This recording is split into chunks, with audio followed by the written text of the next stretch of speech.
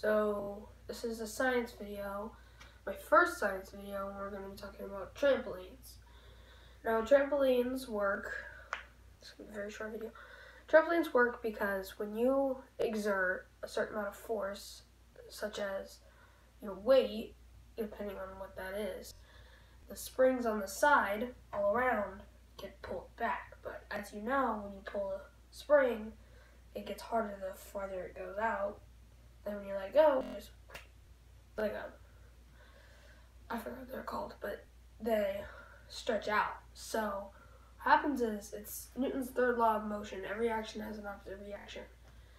And what it does is, when you push down, it exerts the same amount of force upward, and it shoots you up. So that was just a quick little science video. They're going to be longer, obviously, but it's just to show how the format works and see if you guys like it.